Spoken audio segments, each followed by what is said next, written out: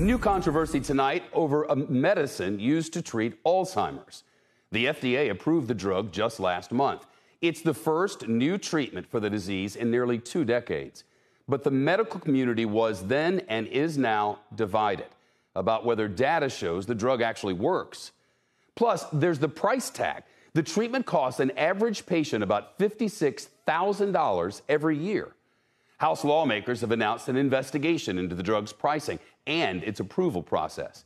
Still, the medicine offers new hope for the families of millions of Americans enduring the disease. Here's CNBC's senior health and science correspondent, Meg Tirrell. Linda and Ed Neal have been together for decades. We talk about this about every other night. 35 years.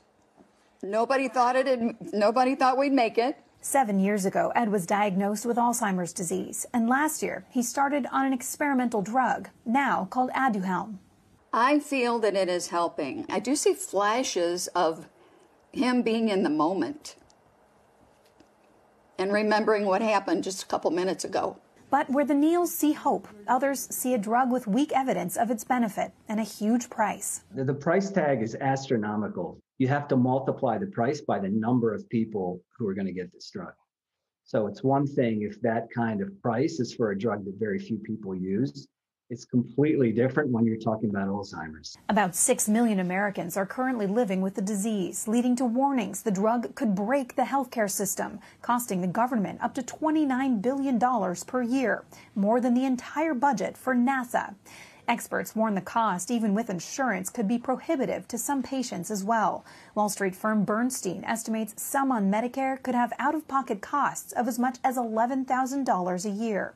Doctors like Joyce Snyder worry that could create a system of haves and have-nots. The concern here is that this will be a medication for people who can afford it and not for people who can't afford it, which is not, what we want our healthcare system to look like, and it doesn't, look like the sort of medical justice that we all would like to see. The drug's maker, Biogen, says financial assistance programs are available, and it expects use should be targeted to a fraction of patients with Alzheimer's, those early in the course of the disease, where the drug was tested, about 1 to 2 million patients. The company points out the drug was approved based on its ability to clear plaque buildups in the brain associated with Alzheimer's, and says it's working to complete a confirmatory trial proving its benefits in memory and thinking clearly.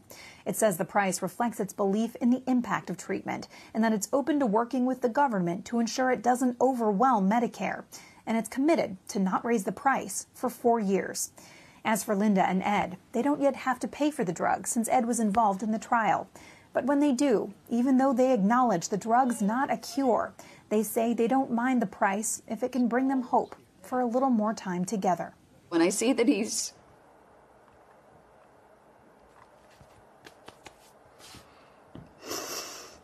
she's happy. When I see that he's there with me and enjoying the moment like I am, it's huge.